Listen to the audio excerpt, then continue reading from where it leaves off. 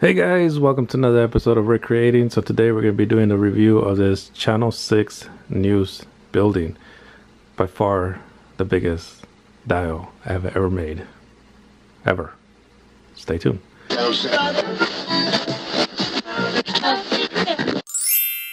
Alright guys, so first of all, before I get started, let me give credit where credit is due. This design is not mine. I did download the design from a webpage called codes3d.com. I will leave a link down below. This is designed by a guy named, or his page is called Project Kid. I will leave a link down below if you guys want to download this file and 3D print it yourself. He also has a bunch of other TMNT cartoon related prints that you guys could print out. He has a lot of cool stuff, and he's a really cool designer. So also different cartoons, not just TMNT stuff, but he also has a lot of other projects in there that you guys could download and 3D print yourself. They are for purchase, so you do have to pay for that file in order to download that file, and then you could print it out yourself. So before I get started, guys, I do want to give a little rant. And if you guys don't want to hear the rants, I get it. You guys could forward this video or this part of the video. You guys could go straight down to the review. But I do want to give a little rant before I get started on the review. This is something that's been aching me for a while. And it does drive me crazy. So I do want to rant about it. Again, if you guys don't want to hear the rant, you guys could go skip right to the review. But if you're an artist, you guys will understand.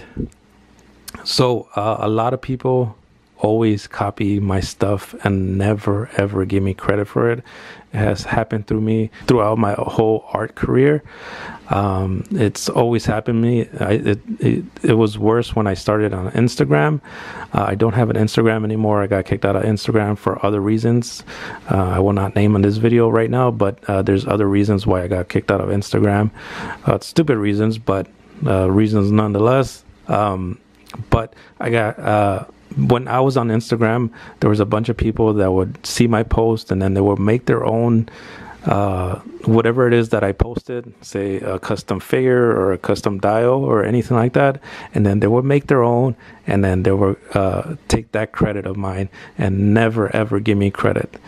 The number one rule as an artist, the only rule of an artist, is that you must give credit where credit is due. If you copy somebody's thing and just tweak it a little bit to make it your own, or if you just get inspired by somebody else's art, you must always give credit to that artist with the original print or the original art.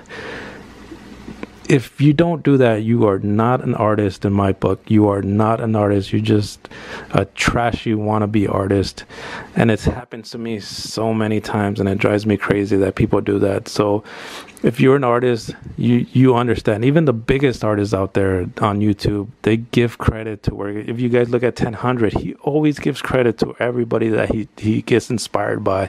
And if you look at any artist on YouTube that's a true artist, you guys will see they even give credit to the smallest YouTubers that they copied from, or any little page that they copy it from. They always give credit to that.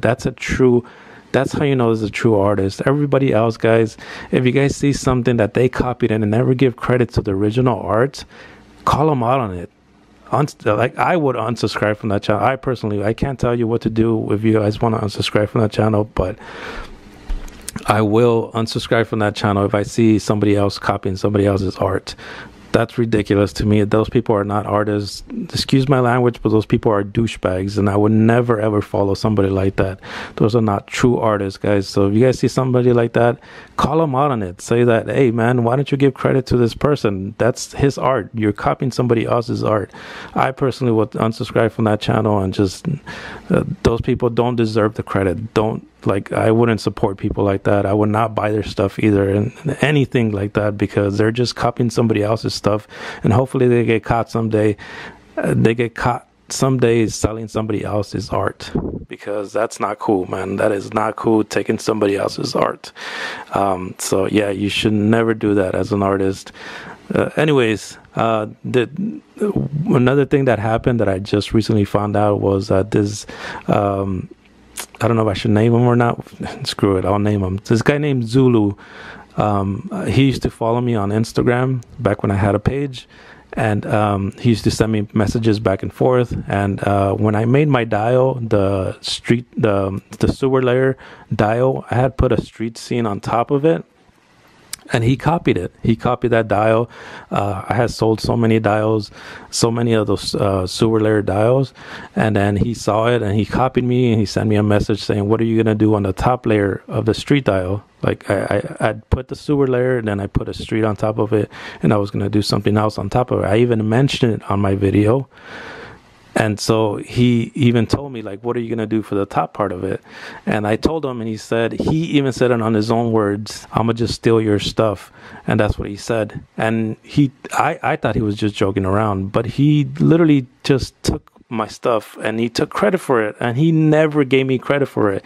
And now this Zulu guy is making stuff for NECA. He's literally designing turtle stuff for NECA, and he stole my stuff and never gave me credit for it. And I'm calling you out for it. Like, I'm really calling you out for it, and you know you did it. And I have proof. I have that little message that you sent me, and I took a picture of it just in case that ever happened that I needed it. I actually took a picture of that message of us going back and forth, and you saying that you were going to copy my stuff, and you did, and you never gave me credit for it. That's a douchebag move. That is a douchebag move. And I was like, somebody brought it to my attention that you were making stuff for NECA, and I was like, what? That's insane. This dude copied my stuff, and now he's getting credit on top of it. That's insane. Anyways, he does have his own art. He does have his own stuff, and he is talented, but for him to steal somebody's stuff and not give him credit, he's a douchebag for that. And I'm telling you, he's a douchebag for that little move that he made. Anyways, that's the end of my rant, guys. I'm sorry, but it did get me wild up, because I found out, all that stuff, and it drove me crazy that a self-proclaimed artist would say, take somebody else's stuff and not give them credit for it. It's insane. All right, guys, for those of you who skipped my little rant there, let's get right into the review of this Channel 6 building. Again, I didn't design it. I did add a little few things to it, not little, just minor little things, and I will point them out as the review goes on. So this is the bottom floor. Excuse the lighting. I do not have good lighting on this side of the room, which I will fix in the future, but not in this video, unfortunately. There's your Channel 6 sign, and then there's your little Channel 6 writing on the side of the building, which is pretty cool. I didn't go with the white. I didn't like the white. Excuse me. I didn't like the white color on there. So it's kind of like a peachy color, but a super light peachy color. I don't know what's going on with my voice. It's kind of losing my voice, but I might have to do something with that rant I just did. Anyways, so here's the rooftop. The rooftop does sink in a little bit, so you could display some of the figures here. And this is a little trike that, if you look at the new NECA slash figure, if you look at the back of the box, this little tricycle's on there. He did want me to do that. That's a separate order, so he also ordered that, so I made that for him as well. For those of you who print out stuff on their 3D printers, you guys know that if you print big stuff out, unless you have a huge 3D printer, then when you glue stuff together, you're gonna see some seams on there. As you can see, that seam right there, which I really don't like. If you guys know a way to get rid of those seams as best as possible, please let me know in the comments down below, or link me to a video that shows me how to do it. The best way I did it, or the easiest way I could solve that problem, was by buying poster paper. And so it looks like tarp paper up here on the roof, so now you could post anything and you don't see any of the seams, which that's the reason why I put this poster paper here, and I also put it for the carpet there and the carpet here, because it also had seams here going across here and there, and I really didn't like those big old seams. It was pretty nasty looking, so I decided to put this poster paper. So anyways, it does come with this little antenna there for the tower, and then down here is your Channel 6 news room, I guess you could call it. As you could see, the lighting kind of sucks. It sucks here, and if you have bad lighting, it wouldn't be a good display, so I decided to put my own little lighting on there. These little cheap little lights were about, well, they were $5 each, and I bought them at Crackle Barrel. I did have 3 of them. I don't know what happened to the third one. I did put another one down here, but I am missing one on this room here. But I went to my Crackle Barrel, and they unfortunately they didn't have any more, so I guess I have to go to another location. Hopefully they have some. So yeah, you could just display with this however you want. These cameras and these lightings are mine. They're from the Channel 6 4-pack. The Channel 6 building 4-pack. If you guys have those, these come with it, so that was super fitting with this diorama alone. So I just decided to display these guys there for this video, kind of like fill it in a little bit. So he sent me some pictures that he wanted for me to post on the back. This is supposed to be a TV screen actually, but this is a picture that he wanted me to put on there. And then these little TV screens on the side, those are the pictures that he wanted me to set on there. Unfortunately, I can't switch these things out the way it was designed. I just had to glue them inside there. So because of the way it was designed, it would have been nice if I could like slip these pictures out and put my own pictures in there, or switch them out the way I want them to look. But unfortunately, that's the way it's gonna have to stay. But yeah, that's a nice little way you could display your stuff if you like. And then down here is another little office with Irma there and Baxter Stockman, a human Baxter Stockman with his little Mauser, scaring Irma there. And his little, it comes with this little table if you want. This is gonna come with the diorama and this table, and then the chair back there that Irma's sitting on. And it's got little windows right there for this tiny little office. You could always put little posters up here if you like to cover more of the wind or of the walls. And then this door here had to be glued on the way it is. The customer, which is my friend, decided to leave the door open like this. You do lose a little bit of space over here. Again, I'm sorry about the lighting, guys. It's pretty dark down here, but so as you can see, let me move this guy out of the way. There's still space back there. You could put a chair back there. You could have somebody sitting in there. You could have Casey Jones here answering the phones in his business suit. And then down here is just a solid piece. This doesn't come off or anything. I personally, if I was going to design this, I would have designed another office, which is the entrance to the building, which kind of looks like this. I would have designed that down there, but that's just me and my preference.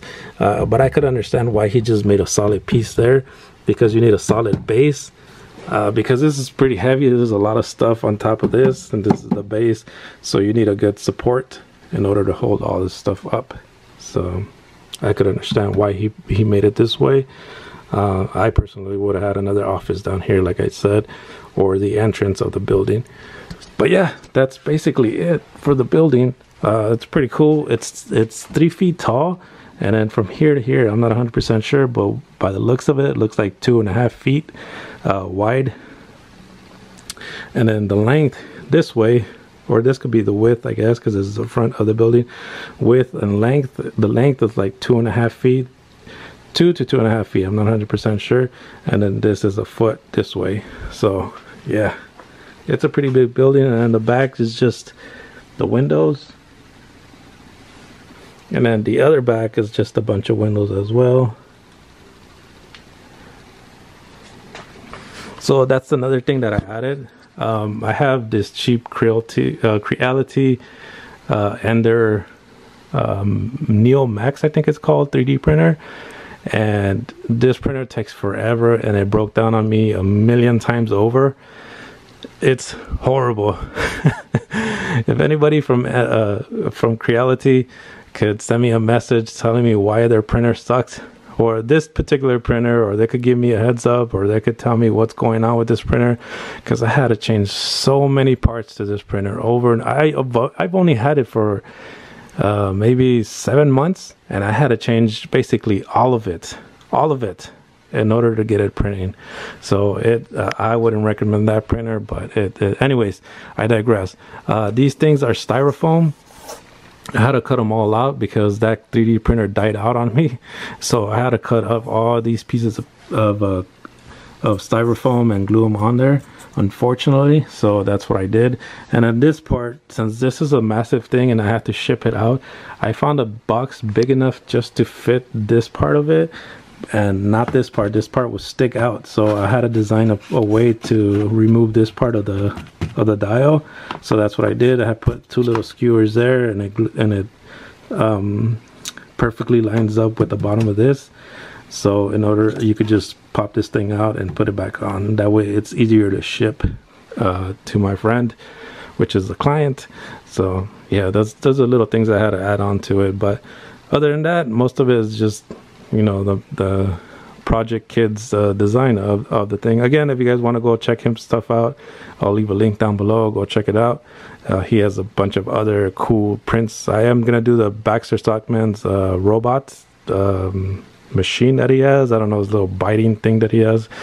I am gonna print that one out in the future, and I'll do a review of it. But other than that, yeah, guys, this is gonna wrap it up. Thank you guys so much for watching. If you enjoyed this little episode, please don't forget to hit the thumbs up. If you're new to the channel, don't forget to subscribe, because if you guys do, guess what? You guys will see me on the next one. Peace.